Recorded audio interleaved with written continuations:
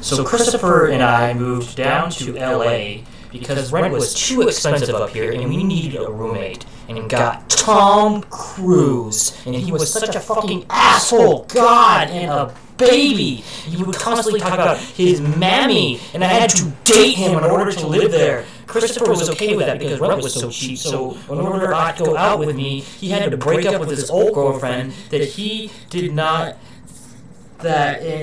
that by treating her like shit and hating everything she did to Tat he used to love and making her sleep in the doghouse, and she would cry herself out to sleep at night. Oh fuck, I hope this was worth the rent.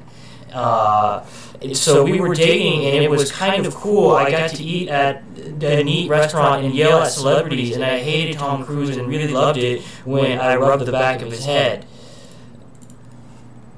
But then things got ugly. Tom Cruise only liked people that he could make do things that they didn't want to do. Like, he would tell his butler to stand outside nude and paint the word FAG all over his body. And, he would make his mom overdose on her heart medication every day, but it didn't want to do stupid shit. So one day, while I was rubbing the back of his head, he was like, "Don't ever do that again, I hate that!" So I called him a brat, because he was. And he started breaking all of my stuff. And he kicked me out of bed, and he tried to get me to sleep on the roof, but I just slept with Christopher, and he kept stealing our food and replacing it with turds and breaking all of our stuff and burning all of our books and kicking our pets. And every night he said he was meditating, but he would just turn Upward Furlong's CD really fucking loud and scream this high-pitched scream all fucking night when we had to work the next day, and he only did this on weekends. So I had enough of this, and Christopher and I packed up to move our old apartment, and the last thing we took was the bunnies. But the really old black bunny didn't want to go,